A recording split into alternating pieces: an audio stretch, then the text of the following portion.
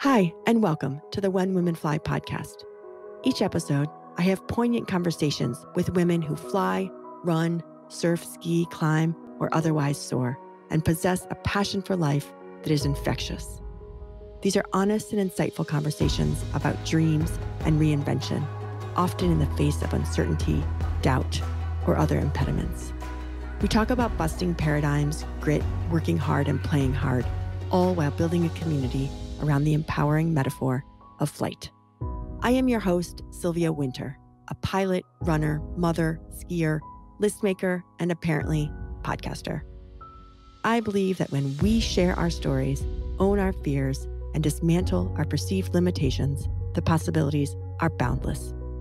Whether you're pursuing your passion or simply love the idea of possibility and wonder, this podcast is for you. Thank you so much for joining me today.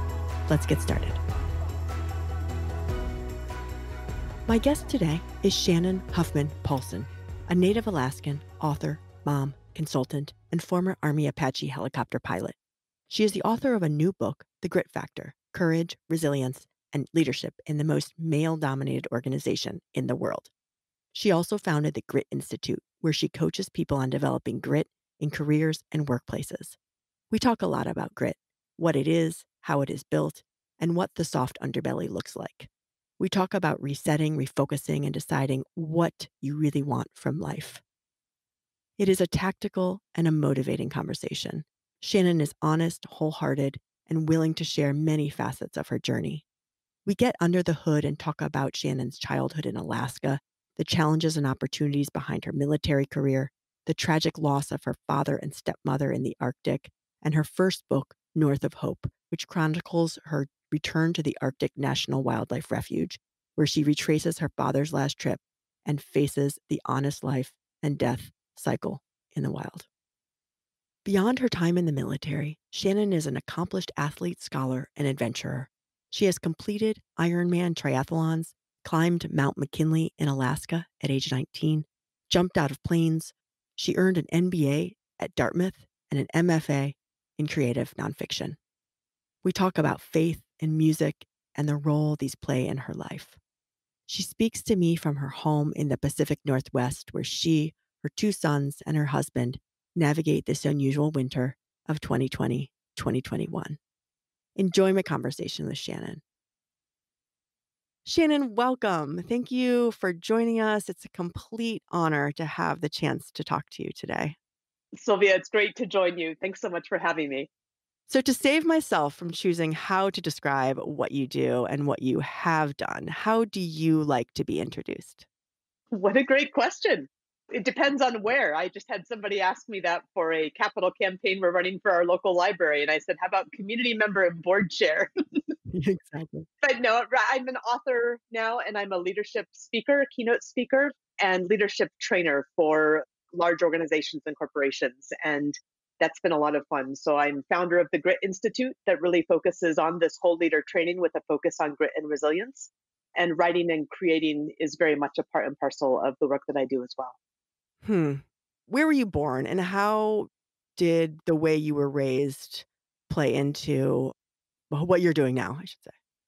Yeah, I was born in Anchorage, Alaska, and my father had been sent there actually out of law school, drafted for Vietnam. But because he was a JAG attorney, for some reason they sent him to Alaska instead, and he ended up deciding to stay. So I was born and raised in Anchorage, Alaska, and I do think that Alaska has half a million people in it. I'm sure we're all quite different, but there is something that is adventure seeking and adventurous about growing up in Alaska for sure. And I am absolutely sure that that helped to form me into the person that I became and continue to become, I hope.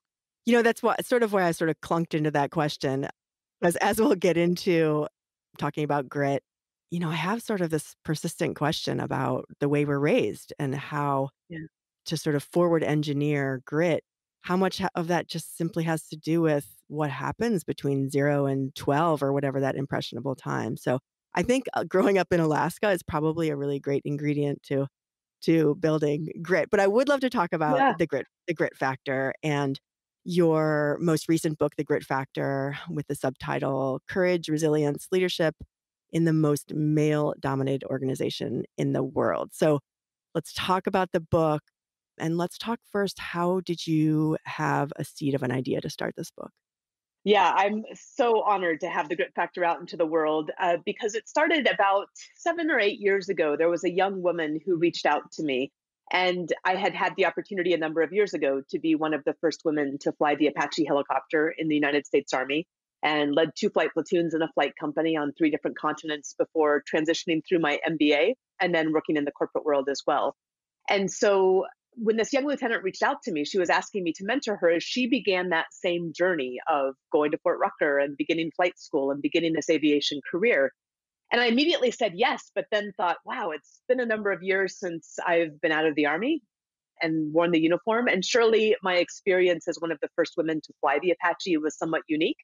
And so I wondered how I could scale the information that I provided to her as she started her journey at a very different time and perhaps making different decisions along the way. And then also, if I did that work, which I knew would be significant, how could I scale the people to whom that information was available?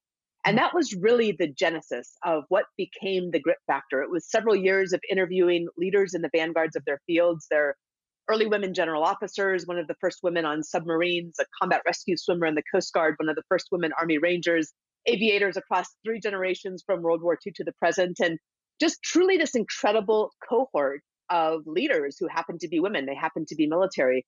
And then Mhm. synthesizing those stories into the lessons learned, which they shared so generously, and then looking at the supporting research as well in leadership and management and psychology and all of those things on grit and resilience that really help us to understand and inform the choices that we make and our own development. Hmm. It's such a, sort of popular topic, grit, and it's defined in a couple different ways. How do you define grit? Yeah, I have always thought of grit, and it's again going back to childhood, not just being raised in Alaska, but also by my particular parents, right? I think I was certainly brought up to have grit, and we actually use that term. And I have all these stories that I could tell about what my how we thought about it back then. But I have called it a dogged determination in the face of difficult circumstances. And I know Angela Duckworth, who is of course the premier researcher at University of Pennsylvania, has called this passion and perseverance towards very long-term goals. Mhm. But I kind of like to think in this environment, especially when the long term is so incredibly difficult to even imagine, much less see, the horizon is so obscured, that dogged determination really comes into play. Hmm. So just to dig deeper into the differences, dogged determination being different because It's just there's something that is it's not particularly elegant. There's just this determination and this commitment to keep on keeping on. Now, there's been some research and some discussion that really is anti grit, I would say, in the last year or so, which Mm. says, hey, instead of grit, we should be really focusing on systems change, or there's sometimes when it's time to move on. And all of those things are also true. But I think the answer is really a both and not an either or. We need this resilience. We need this grit to be able to continue in the face of hardships, especially in this time that we're facing right now. And yes, there are also other decisions to make in terms of when it is time to move on to another opportunity or when it is time to really engage with systems change. But most likely, it's a both and sort of an answer. Mhm, and they're right, it's multifaceted. In a sense, the dissenters, the critique sort of plays on the narrowness of the focus, but on the other hand, in order to make your point, you need to really drill down on what grit is, and so I think that's comes with the territory. Yeah, for sure. And I will say, like, I don't presume to be a social scientist at all, right? I'm more of a storyteller, and so really, my hope in the grit factor and what I am so excited to be able to bring into this world is the stories and the lessons learned, and then the research that supports those. Mhm. And what that really helped me to understand was that grit wasn't this discrete ingredient, the way that a scientist might consider it, but really more of an element of the fabric of our character. And I think that makes it a much more holistic sort of a conversation than Mhm. just simply looking at the nugget of what we might call or define grit. Yes, and I think the character aspect of it is, I think, what's been critiqued as being void in some of the other descriptions, right? Like, what about integrity and kindliness and, the other aspects of moral character that are essential for however you want to define success, right? It's those character ingredients are really essential. Absolutely. And something that I really appreciate about Angela Duckworth's work is that she actually runs something that she calls the character lab, right? So she's also understanding it within the context of this larger piece. And I really think she's got just phenomenal content there. So I recommend everybody to sign up for her emails as well. So, with your experience growing up in Alaska, and then you went to college, and that was sort of a really big change for you. And I see Yeah. that as different type of challenge that you opted into. But tell us about that phase in your life. Yeah, I think I was, I don't know if it was a typical teenager, but I was certainly a teenager that wanted to get as far away from home as humanly possible. I was very ready to launch. So I ended up accepting at Duke University, which was on the other corner of the country, obviously. And I still think back on that transition of going from growing up in Anchorage, Alaska, and then going to college in North Carolina at Duke as the biggest culture change of my entire life, the biggest culture shock. It was completely different than any understood before. So that was certainly a huge, huge shift. There's no question. And how did you find your way through Duke? I think part of it was actually ROTC that gave me a foundation in an interesting way. I had not expected to join ROTC when I was at Duke, but I also knew that I was the eldest child, that finances were tight, that I needed to find ways to continue to pay for college. I was already working two jobs, and so I signed up not on a lark, but sort of as an experiment, assuming that I wouldn't like it and that I would probably end up quitting, but at least I could say that I tried. Mhm. And I ended up really connecting to this concept of something that was bigger than myself, the idea of service, which was very much how I was raised, that service was a critical part of how I show up in the world.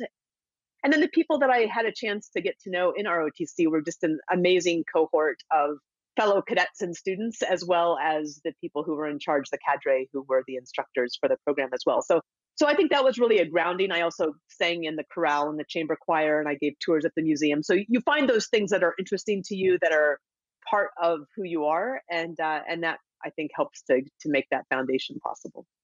So it was really the precursor to your being in the Army and then becoming an Apache helicopter pilot.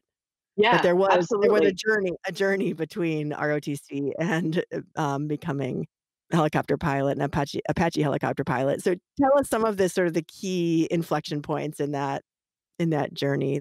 Yeah, I think I mean the story, I'll get to the story that I like to tell, just because I think that was kind of the major inflection point. But just backing up a little bit, I think really getting to know the program and the people in the program, and again connecting to this concept of service, became increasingly important over the time that I was at Duke. And I didn't apply for a scholarship until my junior year, so it was a 2-year guaranteed reserve forces duty scholarship, with the assumption that I wanted to write, I wanted to do things connected to writing, and so I would be a reserve forces officer. And so I started to drill with the National Guard. I drilled with the Guard for 2 years, the last 2 years of college.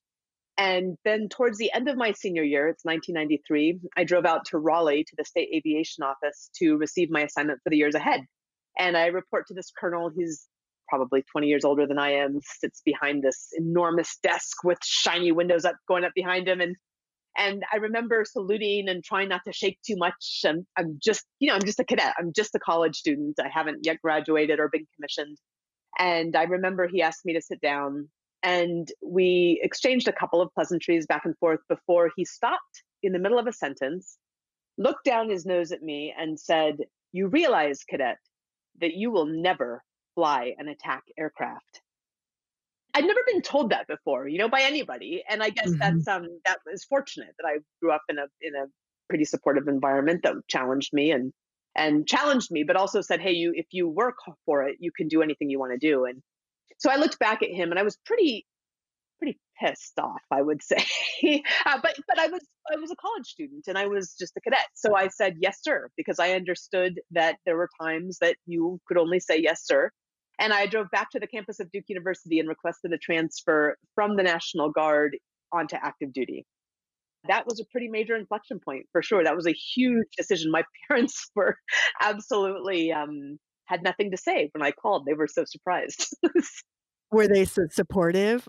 Yeah, supportive. I think My father had of course served his 4 years.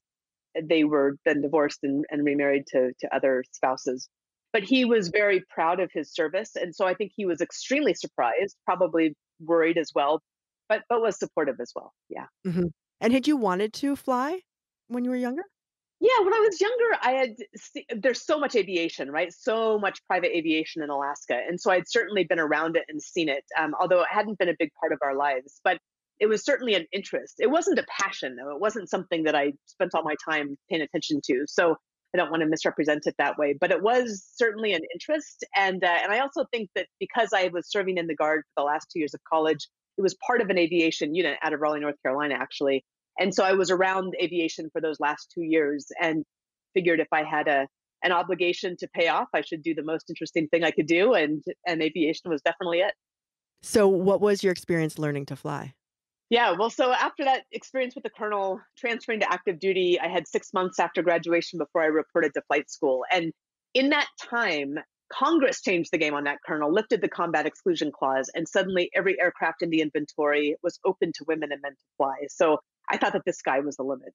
It was awesome. I mean, flight school is just an amazing time for sure. It's totally overwhelming. You're drinking out of the fire hose, that metaphorical fire hose. Lots and lots of academics, lots and lots of flight time. I started on the Huey, transitioned into the OH-58 observation helicopter, which is the track for scout and attack. And I had requested and then ultimately was tracked into the AH-64A Apache helicopter. I graduated as an honor grad and earned that transition. So but flying was great. I just remember though going back to the very first part, and it's a story I don't tell very often, but learning to hover in a helicopter. And it was 10 hours of just swinging this helicopter over this 100-yard kind of football field, being absolutely sure we were going to die at any moment. And then at some point, it just comes, literally they say it's finding the hover button. And at some point, you realize you're hovering. Hmm. So yeah, I remember being terrified and being sure that I was going to be the one person who did not figure out how to hover and I was going to get kicked out. But everybody does the same thing. You go through 10 hours of sheer terror and then you find the button. And So there's a moment when your coordination and your experience and repetition actually sort of click? Is that what the finding the button is? I guess, I mean, yeah, you just sort of realize at some point, wow, okay, I'm hovering. And it's been 10 hours of really being in somewhat precarious positions in the air. Yeah. So yeah, that was a pretty awesome feeling. And then of course you go into the OH-58 from the Huey is even more. It's much more squirrely. It's your feet are constantly moving on the pedals, and then you go into the AH-64A and it's all hydraulic assist. I mean, you don't really have to do too much, right? Mhm, It's all mhm. because it's really then becomes it's a flying weapons platform, and so at the end of the day, it's really about learning the systems management inside the cockpit, and Mhm. the flying is heavily assisted. So, but it's still a lot of fun. Can you share with us an experience, when you were in combat that was impressionable? So I didn't technically fly in combat. I was in the service for 8 years, not including the Guard. That was between the deserts, I like to say. So my deployments were to Bosnia and to Korea, and they were considered imminent danger, but not technically combat. And I just want to Okay. clarify that for those who are doing the real deal. But yeah, no, one of the most impressionable missions that I can remember in Bosnia. And Bosnia was, I had taken my second platoon. It was in a battalion that was our sister battalion. So I'd been working in one battalion for 2 years. And then I took a platoon in our sister battalion, which had been selected to go to Bosnia. And our mission there in 1997 was the support of the Dayton Peace Accords. It was the NATO stabilization force. So technically, they were starting to hostilities had ceased in theory, but there was still an elevated threat level. But then the rules of engagement had really been severely tightened. And one of those rules of engagement was that helicopters could not fly below 300 feet, Hmm. which probably sounds pretty low for any civilian, because if one flew over your house at 300 feet, you would certainly you'd pay attention. Mhm. But in a tactical area for a military helicopter, that's a pretty high elevation. And the problem with that is that then you are really, really easy prey to any kind of surface to air munitions, right? Whether it's a missile or an anti aircraft gun. So we were flying one of the early missions. in our deployment. And our job was to fly in teams of two to oversee weapon storage sites that the Serbs were required to maintain in accordance with the Dayton Peace Accord. So heavy weapon sites, that means that the navigation's really, really easy. We fly along the roads for the most part. We're flying at night. We're flying under infrared, under that monocle that covers our right eye. But the navigation and the infrared is beautiful because it's the Mediterranean, so it's hot during the day and it's cool at night. And Mm. so I remember flying up at 300 feet to that weapon storage site, coming to a high out of ground effect hover. And out of ground effect means that the vortices from the rotor blades are not supporting the weight of the helicopter. So it takes a lot more Mhm. power from the engines. And if something goes wrong, things are more difficult to recover from, both basically. So we're coming to this high out of ground effect hover right above this heavy weapon storage site. And all of a sudden, the sound in our helmets changed. And it changed in a way that I had only ever experienced in the flight simulator, because we were being tracked by one of the most lethal anti-aircraft systems in the world. Now, my backseater and I both puckered up quite a bit. We weren't allowed to break that hard deck, right? Mm. And he said, "What do you want me to do, LT? Do you want me to break the hard deck?" And LT means lieutenant. And I said, "No, stand tight." And I called the controlling agency that was responsible for all of the aviation operations in sector and said, "This is Blue Max 56. This is our position. We're at 300 feet. We're being tracked by the most lethal anti-aircraft system in the world." And we waited for the reply. The sound in our helmets changes again. And now we're not only being tracked by that radar, but we have been acquired by that system, which means that if they fire, we'll be killed. Wow.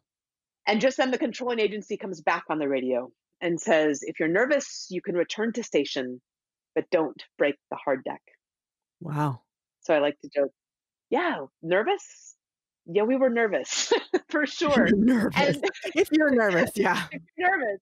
And I think about that in at that time a lot, for a lot of different reasons. One is how quickly we had to make a decision, right? So in a very, Right. very short amount of time, I had to make a decision. I knew that provocation was more likely than actual engagement. I knew that Mhm. nothing like this had happened in the previous 6 to 12 months. I knew that if we broke the hard deck and broke the rule of engagement, we'd be grounded and investigated. And I knew we hadn't completed the mission. Mhm. So in that short amount of time, we made the decision to reach over and turn down the volume on that radar tracking device. Hmm. And that's how we flew the rest of the time in country. Wow. And I think about that a lot because it feels like I actually had one audience member in a smaller group once get almost angry at me and say, "That's how's that responsible? How could you even think about doing something like that?" And part of that is you've gone through hours and hours of briefings, you understand the situation, you have a sense of the air, you have a sense of the theater and the requirements. But part of it too is, I mean, the willingness to be focused on the mission for sure. I end up using that example actually, though, a lot to say that there's so many inputs coming into all of our lives. And if you think Mhm. of yourself as sitting in a cockpit, and we're all in our own cockpits, right? And there are so many inputs coming in at any given time. There's Mhm. phone calls and text messages and emails and conferences and Zoom calls and 4-year-old little soccer game and aging parents at home, all of those inputs. And if you're going to stay focused on the mission, you have to find some way to turn down the noise. Mhm. And I really do like that metaphor for that particular purpose. I mean, the specifics of the mission are one thing that would Mhm. require a whole different explication, but that concept of really turning down the noise so that we can stay focused on what's important, I think is really important. It's also interesting to me that when you made the call and the first question or command was, "If you're nervous." So it's actually an emotion, right? It's not like, Yeah, if you're in this position or if you hear this or if this, but it's actually if you're nervous. So if you weren't in touch with an emotion amongst all of that chaos, which clearly was a really strong emotion, it's interesting that in the end, it's like, well, if you're nervous, like, get out of there, right? right. Well, and I think, I mean, if I think back on that, and I have to say, like, this is so many years ago that I would not swear on the Bible that I'm got that verbatim word for word, right? So Fair enough. I imagine that the controlling agency also had the same understanding that, you know what, this is just provocation. We've seen Yep. this happen, 25 times in the last month, which I have not seen because I'm not the controlling agency. Right. And so we want our pilots to be safe, but we also don't feel like this is a big threat. I'm guessing that they had all of that perspective that I did not have, Mhm. as controlling agencies should have, and that probably had helped to inform that. But So interesting. So much in that experience that I'm sure, gosh, really informed your approach to the grit factor and also drawing the stories of the other women that really make up the book and the findings. I'd love to go Yeah. back to talking about the grit factor and in hearing some of your stories. It's sort of a nice segue to some of your core points. So if you could maybe walk through we'd really love that. Yeah, for sure. Well, and again, the grit factor is not just informed, but actually shaped by the stories and the lessons learned that were shared by these other incredible leaders. And that is really the strength of the book, is that these leaders were willing to share stories and lessons learned in such a candid and honest and vulnerable way that I think oftentimes women don't share their stories as much. I think we're conditioned almost not to. But the way that once I started to do the synthesis of these stories and these lessons learned and to see what came up most often, what was really the most substantial thing that I could pass on to a reader, it really broke out into three different sections. And those sections are commit, learn, and launch. Now, commit is really doing some deep internal work. I like to think of this now as a grit triad, right? Commit, learn, and launch as past, present, and future. So if you think of commit as your past, and commit is really owning your past, not just saying, yes, this happened, but saying, hey, this is the raw material of my life, much of which I may or may not have chosen. But this is how I am going to shape that raw material to move me in the direction that I think I can best contribute in this world. And I think that Mhm. is really both the opportunity and the responsibility that all of us have, is to take that raw material and to shape it. So we talk about in the commit phase, in that owning your past, is really owning your own story and then drilling down to core purpose. And core purpose becomes this anchor and this foundation for grit, for the grit that is part of all of us that we can continue to grow and develop, but is really part of what makes us up. The second phase is learn, and learn is connected to deep engagement in the present. And that's such a hard thing for us to do, right? Because we're constantly being jostled around by inputs and looking ahead. Mhm. And it's very difficult, really, to ground ourselves in the present. But that ends up really being a focus on drawing your circle or building your team, because none of us do it alone. That came out very loud and clear. Mhm. Really working on the art and science of active listening. And what I think, the reason I think this came out so often was so many of us that are so action oriented, at least speaking for myself, this is a really difficult skill to develop Mhm. when you're so have such a bias, strong bias for action. But also because going back to that building your team, relationships matter and they matter a lot. And none of us do it by ourselves. So that active listening is a key component to drawing that circle and building that team. Mhm. And then finally is really building those skills of grit and resilience in that engagement in the present. And there are very specific exercises you can do. I pulled some from the Army's Master Resilience Training Program that's developed from the University of Pennsylvania's Positive Psychology Center. But also we look at mindset as well. And I'm talking more and more about mindset because it's so critical. And that's in part the work of Carol Dweck and the growth mindset idea, which has now been additional research has continued to build on and expand on that. But the other part is the idea that you also have to have this mindset of grounded optimism. And I talk about an anecdote that can lead us into that. But that's really critical as a base for grit. And then finally, we have launch. Launch is looking towards the future, grounded in the past, engaged in the present, and going forward with audacity, which means you're willing to face failure, you're willing to face fear, with authenticity, being true to who we are, because you can't sustain leadership in any way unless you are true to who you are. And then ultimately adaptability. And if there's anything this last year has taught all of us, it's how to be adaptable. But for sure, you could have every other characteristic, and if you're not adaptable, you're not going to make it as well. So adaptability almost ends up being kind of Mm. the keystone in a way of this concept of resilience and grit. Mhm. It's the timing of the launch of your book is such a serendipity, and Yeah, given that, the requirement of us all to be so adaptive right now. absolutely. Okay, so I actually wanna go back to the commit part, right? Because I wanna really understand when you talk about owning your story and identifying your core values, why that's important, how we do that. There's always the saying, "Show me what you do, and I'll show you who you are," right? So Right. there's that association, but indicating that you how you spend your time and what you're interested in is actually the indication of your value, not I have integrity. Oh, you Yes. have to sort of prove it, right? Because I frankly have done these exercises in groups where, we sort of call out our common values and, it's All so right. cliche, right? It's like Right. trust and integrity and kindness, and it's like, "Oh, yeah, lovely, but Right.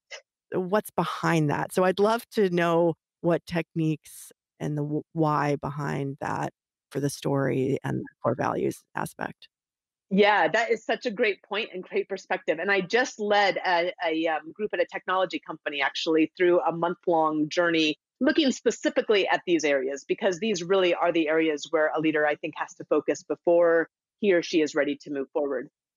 And one of the examples and one of the exercises I give, and I give a number of them, and actually I came up with several more for this technology company that build on the grit factor even further, but really is starting to look at your own life and looking at those inflection points in your lifeline and looking at what you learned at those inflection points.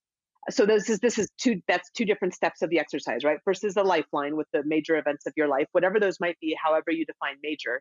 The second part is going through and saying, okay, at these inflection points, what did I learn about myself? Mhm, Maybe it's that you recognize the value, maybe you recognize the strength, maybe you recognize the weakness, maybe you recognize that you really don't like sports or whatever it is that you learned.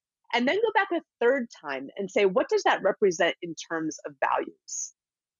For who you are. And then I think you start to assign values to those. So this is not starting at the values, but starting at the tangible. And I think that's mhm, for me, that's very important to really be grounded in that tangible, back to your concept of what you do is who you are, right?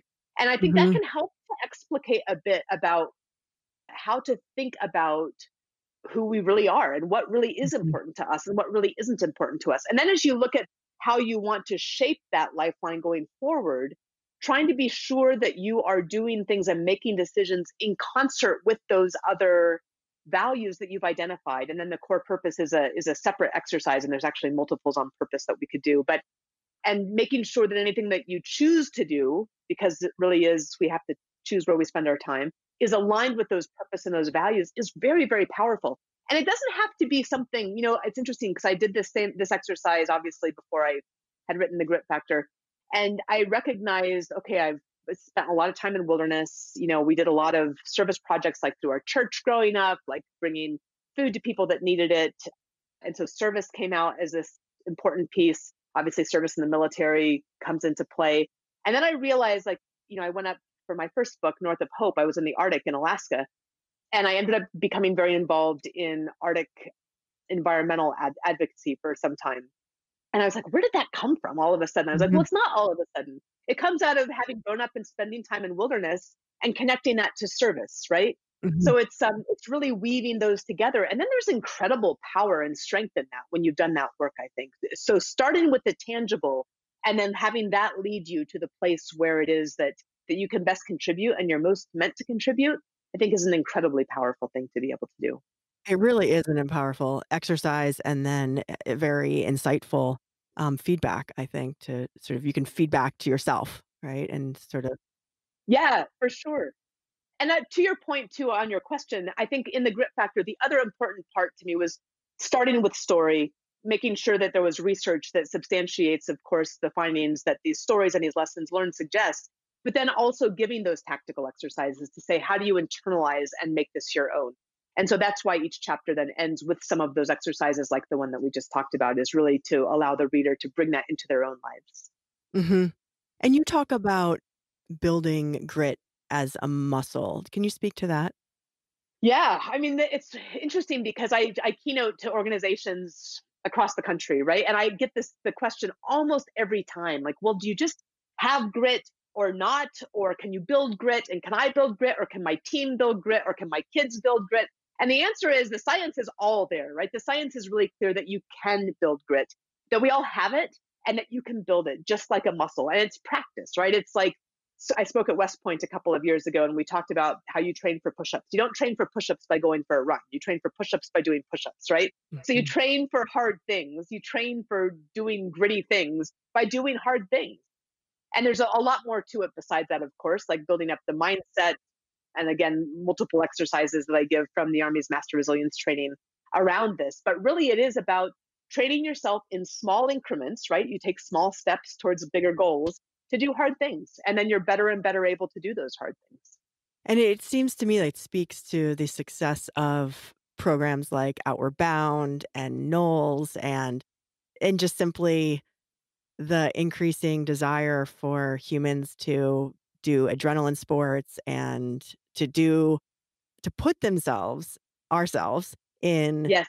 challenging positions as if we sort of are self-correcting for the softness that our convenient world has gifted us. I don't know what the word for, but Yeah, that's such an interesting idea. Yeah, that self-correction, I like that. But it trains you, and not just in that sphere, right? So if you train for adventure racing, you can draw on that strength in your story, right? And this goes back to anything that you've gone through in their past. You can draw from that strength to apply it to whatever the challenges that you're facing now, like what all of us are facing today as an example. So mhm. Yeah, just I am curious. I'm sure you've given so much thought to how your book and the messages in your book overlap with this moment we are in now. And gosh, it's hits home, right? It's like we're in this extremely challenging, extremely uncertain. How is it possible to strengthen even during a pandemic? Or is this exactly what we need? But it sort of feels a little awkward saying that. yeah, I don't know if I would personally go that far, but I would, in terms of it being what we need. But I will say that it is going through a hard thing, right? And so I think having that mindset that what you are enduring right now, what we are enduring right now, what feels untenable sometimes, is in fact making you stronger, especially if you can recognize that and say, how can I use this to help make me stronger, as one Mhm, example. But I will say the second thing is, because the grit factor, the one thing that it didn't anticipate in something like a pandemic, a global pandemic, is that I think the other thing that's important to realize, and I'm telling every group that I talk to right now this because I think we all need to hear it, is that grit is very important, right? It might be the most critical ingredient for success. It is also not a sustainable operating mode. It's sort of like being at, 100 RPMs all the time. That's not a good way for an engine to run. And so I think it's important to recognize, and I don't talk about this in the grit factor, but I do hope listeners and others will take that into account, is that you've got to take care of yourself. You've got to go back. You can't defer the maintenance all the time, right, on the aircraft, or else the aircraft falls apart. And we're the same way. We've got to take care of ourselves and make the space to be able to do that, whatever that means for us. And at the same time, say, hey, celebrate the small wins in the areas that you're working on right now. Look forward to something like 2 years in the future. That mhm. sounds pretty realistic, to be 2 years in the future. And then those are other ways that we build our grit and we build our resilience without having to say, hey, things are hard. Let me see if I can make them harder. Just know that they're hard Mhm. and you're getting better for it, Right. and that there is an end in sight. So it's up to you to decide how it is that you want to use this hard time once that end comes. If we can use this hard time to reset, refocus, decide what's really important, then that's, in a nutshell, that could be a good thing. Yeah. In the long term. And if you're not in a headspace to do it right now, that's totally okay. Then just get through it and know that, hey, I'm going to go back and I'm going to figure out how to think about that in a way that is really productive. And in the meantime, what do I need to cut out of my life or trim off to be able to stay focused and take care of myself and my family? And I think that's a great way to kind of get through each day right now. So, Yeah, because, I think a lot about how when sort of this ferocious determination has a backlash, right? That moment when I suppose it's a matter of dosage, right? Too much, not a good thing, not enough, equally a poor outcome. yes, Kind of like goes back to Goldilocks, just right, right? But how do we exactly. get there, right? And how do we probably sort of oscillate that line and I think that's right. yeah. Yeah, yeah. No, and I think each person is going to have a different experience with that. So you'll have to decide how it is to make it work for you. But I do think understanding the science that when you are going through challenging times, it can make you better if you decide that it's going to make you better. So allow yourself Mhm, to recognize that and celebrate that, and then give yourself a little bit of a break. I think the other thing that is really helpful is just structuring time within this time, right? Whether it's advent to the Christmas season or whether it's, winter, and giving yourself some structures that you kind of operate within allows you to mark time that otherwise is really difficult to mark. And that's a really important thing to be able to do as well, just to be able to get through the challenges of today. Yeah, it's a really good point. Measuring time, finding ways to have benchmarks. Yes. Yeah. Yes. Make your weekends different from your weekdays, all that kind of stuff. Right, right, right. Have some variation. Yeah. Yeah, that's a good message. My kids are just a little bit sick of the same old toast for breakfast. So, yeah, maybe we'll shake it up a little bit, right? Yeah. On the weekends only, though, right? Weekends only. Then you have this differentiation. So there Right, you right, go. right. You don't wanna have pancakes on Monday. Oh, what a disaster. Or maybe we Exactly. do. Maybe that's the point. This topic of post-traumatic growth has come up in another episode, and I'm curious your take on it. There's this idea, this concept developed by Tedeschi and Calhoun Mhm. from the Boulder Crest Institute about post-traumatic growth, in which sort of this idea, and I think the research they had done was on military members, if I remember correctly, out of the University of Okay. North Carolina in Charlotte. And basically, what they are saying is that post-traumatic growth as a very positive thing is marked by people who develop a new appreciation of life after the trauma, newfound personal strength, or they see an improvement in relationships or new possibilities and sort of this spiritual change, right? Right. I'm wondering if you ever came across that research or how post-traumatic growth, which can be this incredibly positive thing, how that relates to your work or just your perspective. Yeah, and I'm not deeply familiar with the research. I'm aware of it, but I'm not deeply familiar with it. I guess what I would say is the research that I've been reading most recently is on the POWs in Vietnam and both how they were able to endure the challenge and then how they were able to successfully reintegrate afterwards and reclaim their life.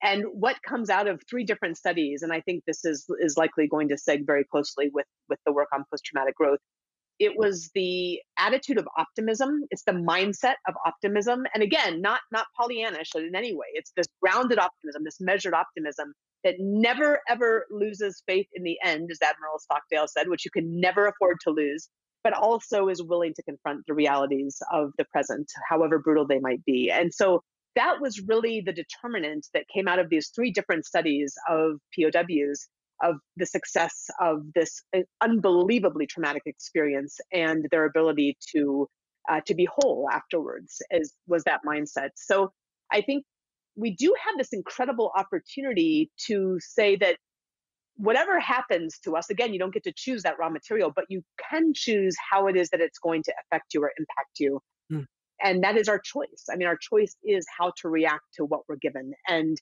Viktor Frankl's A Man's Search for Meaning might be the best book on this ever written. mm, Certainly, well worth spending some good time in.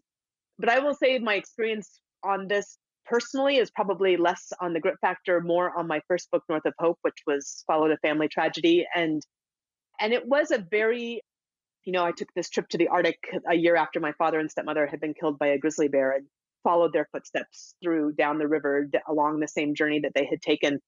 I really had a very structured approach out of necessity because I just couldn't operate in any other way out after they died. And it was to, to sing the Mozart Requiem with the Seattle Symphony, to take the same trip, to join a grief group and to take these steps that I knew could be healing and to try to find my way through that and to make sense out of it and to use the material honestly, but also to make something beautiful out of that at the end. mhm, And I hope that North of Hope was successful at that. But I do think that all comes back to our decision that we make mhm, each day, the commitment that we make each day to that mindset that whatever might happen, and maybe not in the exact moment of it happening, right? But mhm. in the long run, whatever you're given, you can make something beautiful out of. And maybe that's really what life is all about. Mm, gosh, I'm so glad you brought up North of Hope. I wish these books I wish The Grit Factor and The North of Hope were just a requirement coupled because, I think some of the criticism of grit is something you mentioned before, but sort of this bias towards action and sort of doing it yourself and something that's very unsustainable, right? And Right.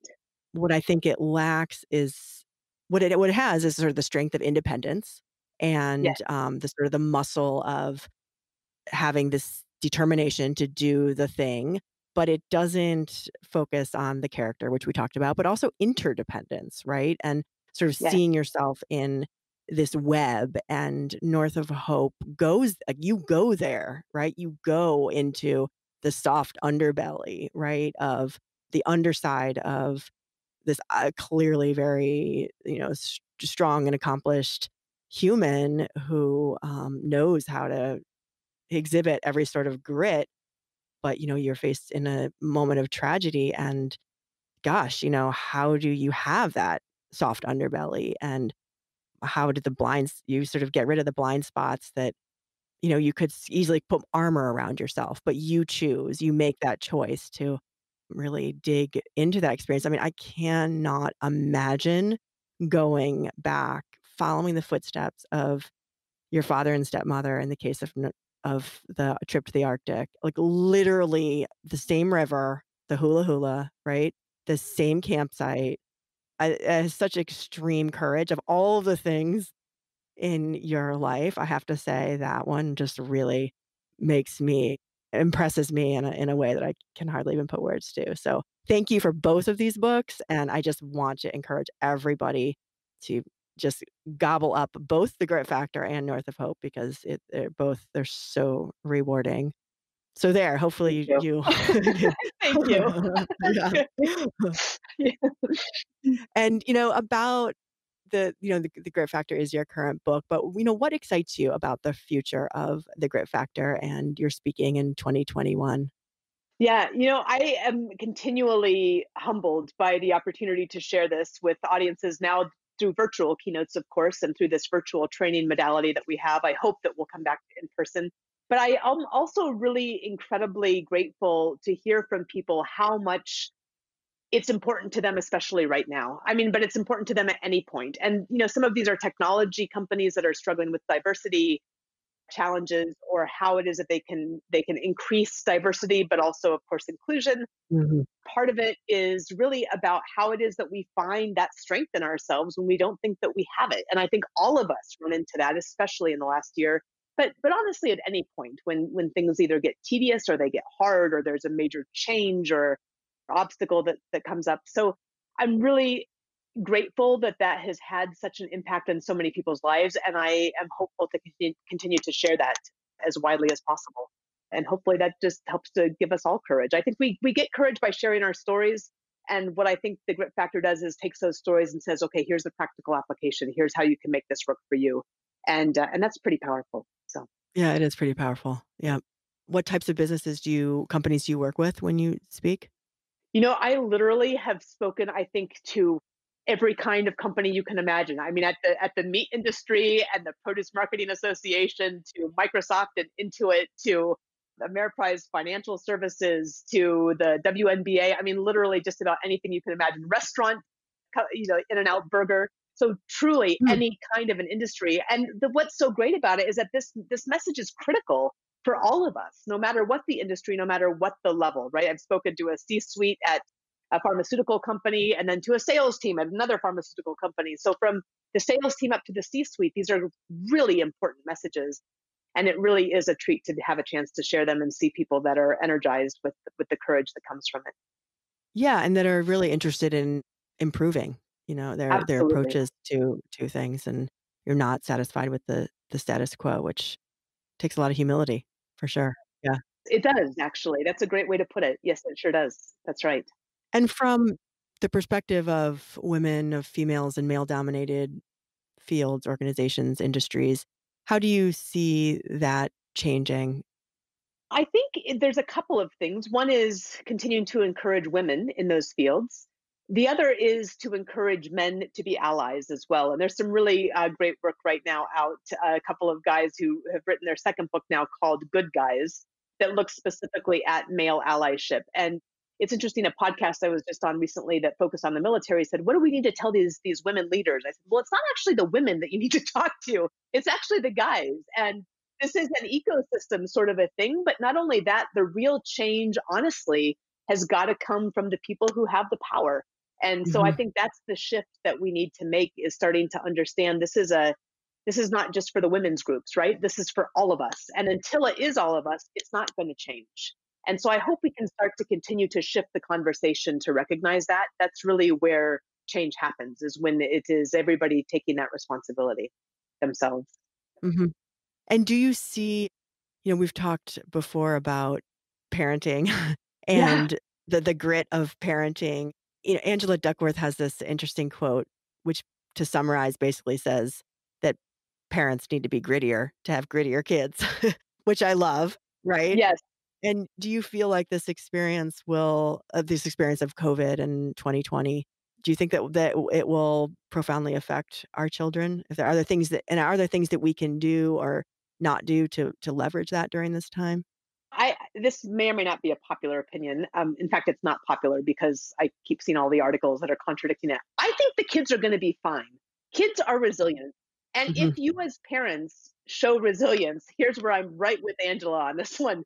If you show resilience, like this is how we get through a tough time, they are going mhm, to learn from you that this is how you get through a tough time. Of course, they'll never forget it, and that's a good thing, right? We'll say, "Hey, I remember when we had to wear masks for 2 years and for 3 years or however long it's going to be." They're going to be fine. Kids are tough. And I think the key is for us as parents to kind of step up and be a little tougher, both in how we present ourselves and the example we show, but also in how we teach them, how we teach the kids to be resilient, mhm, and how you teach them about the common good, right? Like we say, mm, hey, you might be able to have two kids over for a sledding party for your birthday. I know you're turning 11 and you should have 11 kids at the ice rink, but that's not how it works because we're in a pandemic and there's something called the common good and we all work for that. And I think our society could use a little reminder of common good once in a while. So yeah, and sort of the school of hard knocks, right? It's, once you accept that, the kids are like, "Oh, okay." It's everyone this year, all the kids, all of us, right, have had a COVID birthday by the time this is over, right? yeah, that's right. Exactly. Right. No, they're gonna be fine. They're gonna be fine, and they're gonna be tougher for it, and I think that's just fine. So, now having said that, I wanna just caveat that with that I'm very lucky I live in a small community in the mountains, and we get outside all the time. I know Yeah. New York City would probably be a lot tougher, but you know what? They're still gonna be okay. So, Mhm. part of that is the mindset as well, and I think we all need to have that mindset. We're gonna be okay. How do we make the most of it? Let's get through it, and there is an end in sight. Yeah. I guess we already started to get under the hood a little bit, but I just wanted to ask you about the role of music in your life. Yeah. Music is a huge part of my life and always has been a huge part. My dad sang in the Anchorage Opera. My mom played the organ at church. I've had to play piano, which I hated half of the time until my parents got divorced when I was 13 or 14. But I will say it gave me this incredible bass. I also played flute and clarinet and cello. And to be able to then go on and sing in semi-professional choirs, I sang in the chorale and chamber choir at Duke, and then sang, Seattle Pro Musica was my most recent group. But everywhere I went with the Army, that was not some tiny little bass. I sang with the local choir, and that was this incredible gift. But more than that, I mean, music is soul, right? Music is spirit. It's something that I am wrestling through, making sure my kids are doing, which is really hard. Mhm. All parents who do music with their kids know that. I just can't imagine life without music. It's been part of both exhilaration and part of pain and part of healing in a very visceral and important and spiritual way that I truly can't imagine my life without it.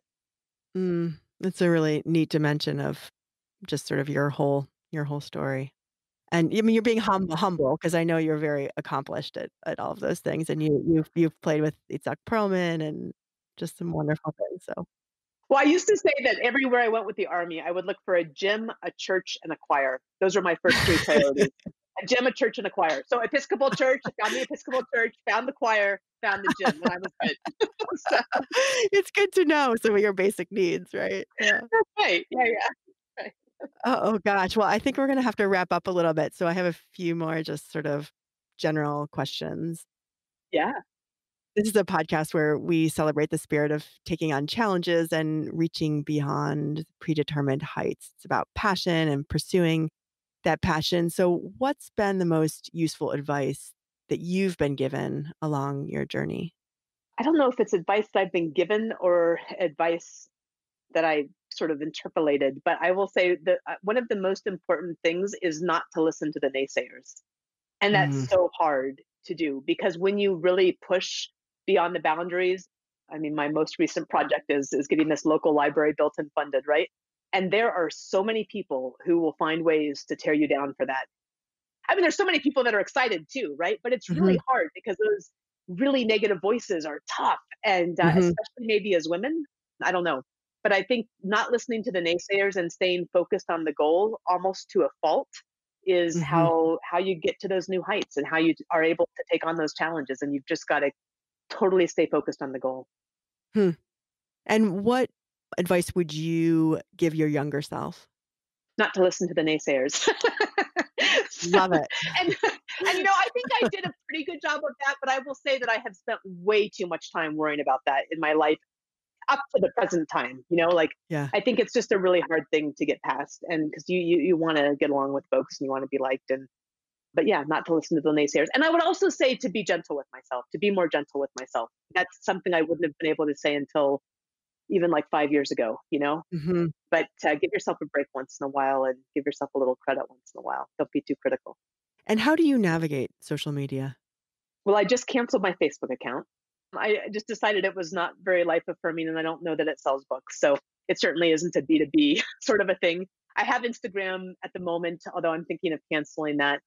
I want to be a lot more thoughtful about it, I guess, in the sense of understanding what's important from the business perspective. I think LinkedIn Yeah. is important and possibly Twitter. Instagram is sort of just fun, but I don't really spend too much time on it. So maybe it's okay. But it's still owned by Facebook, which is a problem. Yeah.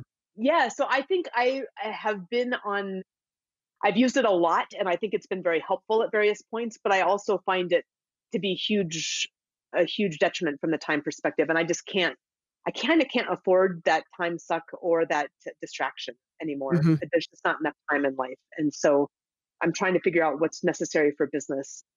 I'm sort of starting to settle in on LinkedIn and Twitter. I love it. Just cut out the. Just cut. I haven't missed it, Sylvia, at all. I mean, I know that there's some information that I'm not getting, but I can find it somewhere else. That's just a habit thing. I don't miss it. It's not, Yeah. it doesn't add, it really doesn't. So, Right. And it sounds like, finding the use for it as a tool, right? Which it is yes, an incredible tool, right? For many things, but it needs to serve you, right? Not you, it. exactly. And I think we all have to be aware of the research, know that we're not better than that research, and that it's been pretty devastating to our society, I think, as a whole. I highly recommend everyone watch The Great Hack, as well as what is it, the social, Social dilemma. yeah, social dilemma. And that was very helpful for me to see that and just say, this is not being part of this. I think is taking away from our society, and I don't really want to be part of that. So. Yep. What are you reading? I know you're a huge reader. I'd love to hear what you're reading. Well, I'm reading whatever I'm reading my kids. So there's always that. The Heartwood Hotel is the 7-year-old's current favorite, a series of 4. I'm reading Red and Black, which is an old Stendhal novel. It's an old French novel just because. And by the way, I've been reading this for like a month. It's taking me forever. So I just read it in small increments. And then we're reading The Way of Love for our Episcopal Fellowship's book club right now, which is the book by presiding Bishop Curry, which I also recommend because everything about him is wonderful. Mm. And so that's the primary thing. I've also been reading Auden right now because I'm going back and Huh. reading everything he's written around Christmas. And so it's been really fun to revisit some Auden Huh. and some essays and criticism around Auden as well. So Oh, Shannon, thank you so much for this wonderful conversation. I feel like I am full of all sorts of thoughts of core values and grit and gosh, music. But just thank you for your generosity. Thank you for your books and just good luck spreading your word and your energy. well, it's so great to talk with you, Sylvia. You do an amazing job spreading great energy yourself, and it's wonderful to be a part of this. So thank you. Thank you for listening to the When Women Fly podcast. My hope is that you leave this conversation with a sense of curiosity and empowerment to hold on to what is important and let go to what weighs you down. Stare fear in the face. If you like this episode of the When Women Fly podcast, be sure to share and subscribe and let us know what you think. We love feedback. Be brave, be bold, and fly. See you next time.